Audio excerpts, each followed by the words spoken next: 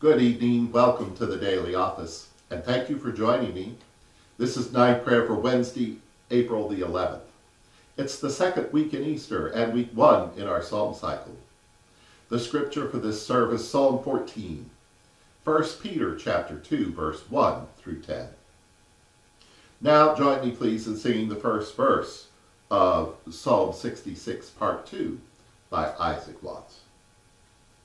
Now shall my solemn vows be paid to that almighty power that heard the long request I made in my distressful hour.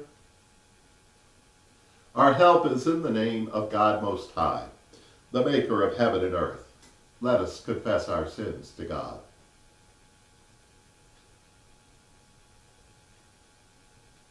O merciful God, we have sinned through our own fault, in our thoughts and words and deeds, and in what we have failed to do. We have not loved you with our whole hearts. We have not loved our neighbor as ourselves. We beseech you, overlook our faults, cast our sins behind your back, that we may serve you and praise you all the days of our lives. Amen. And may Almighty and merciful God grant us forgiveness of all our sins, and the grace and the comfort of the Holy Spirit. Amen.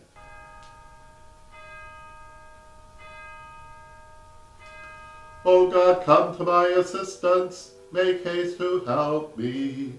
Glory to you, source of all being, eternal Word and Holy Spirit, as in the beginning, so now and forever. Amen. Hallelujah. The fool has said in his heart, there is no God above. Hallelujah. Psalm 14, and please recite it with me. Hallelujah. The fool has said in his heart, there is no God above. All are corrupt and have done abominable things. There is none left that are good. The Most High has looked down from heaven upon the people of the world to see if there were any that understood, if any would seek God. They are all gone astray. They have altogether become evil. There is none left that do good, no, not even one.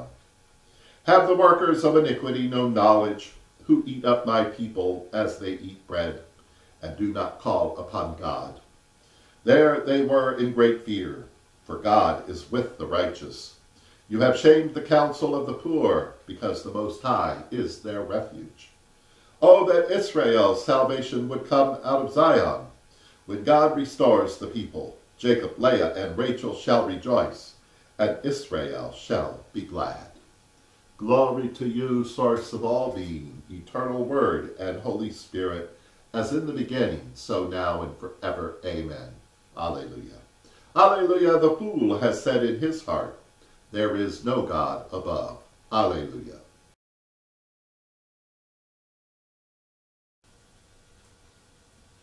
A reading from the first letter of Peter, chapter 2, beginning at verse 1.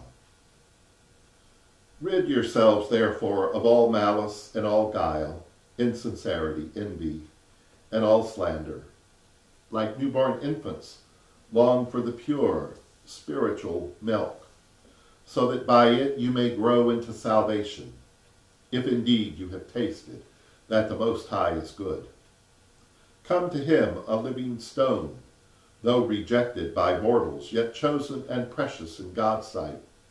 And like living stones, let yourselves be built into a spiritual house, to be a holy priesthood, to offer spiritual sacrifices acceptable to God through Jesus Christ. For it stands in Scripture, see, I am laying in Zion a stone, a cornerstone, chosen and precious, and whoever believes in him will not be put to shame.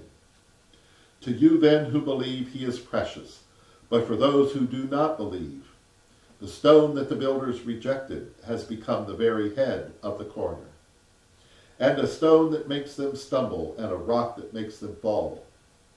They stumble because they disobey the word, as they were destined to do. But you are a chosen race, a royal priesthood, a holy nation, God's own people, in order that you may proclaim the mighty acts of him who called you out of darkness into his marvelous light. Once you were not a people, but now you are God's people. Once you had not received mercy, but now you have received mercy. Here ends the lesson.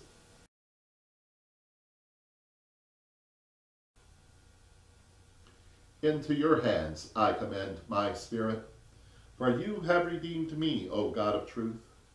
Keep us as the apple of your eye.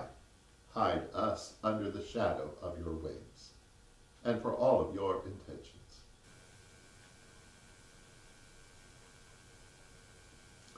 And now, in the words our Savior taught us, we're bold to say, Our beloved, which art in heaven, holy is your name.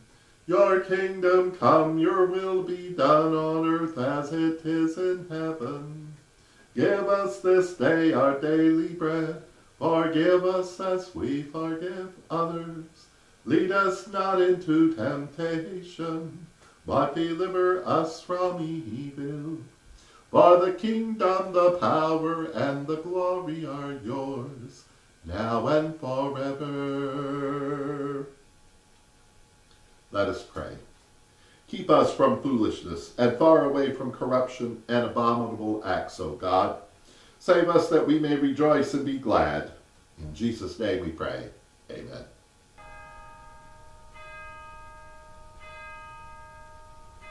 Bless Jesus, my soul, and may the grace of our Lord Jesus Christ, and the love of God, and the fellowship of the Holy Spirit be with us all, now and forever.